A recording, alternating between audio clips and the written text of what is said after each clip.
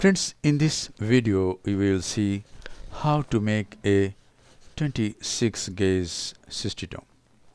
This is a 26 gauge needle and this is a straight needle holder. The 26 gauge bend needle is placed here and it is bent away from the eyelet for about 80 degree. And now this is another bend towards the eyelet near the base, about 1.5 centimeter away from the base, and here it is. And now this bend is about 90 degree.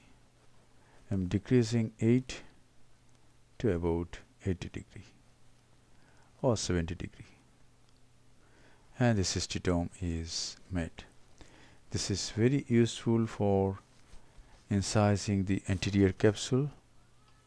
Thank you very much.